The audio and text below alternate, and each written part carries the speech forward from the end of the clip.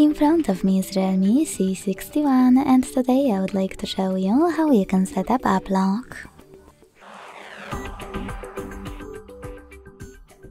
Begin by launching settings and scrolling down to access special features. Then scroll down to click on app lock, hit got it, and use gray switcher next to app lock feature to activate it. If you don't have a privacy password, you need it to use app lock, so hit settings in the pop-up, tap on use a different password type, tap on one of the available ones and create it.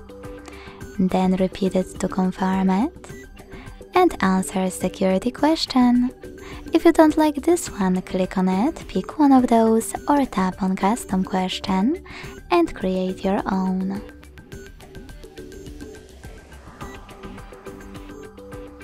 Hit confirm, answer it correctly below, and click on this check mark at the top right corner. Now to lock any app, use gray switcher next to it. To unlock it, go back to app lock section, enter your privacy password and tap on the same no blue switchers. To disable app lock completely, use the same switcher, but this time next to app lock feature to switch it off or on.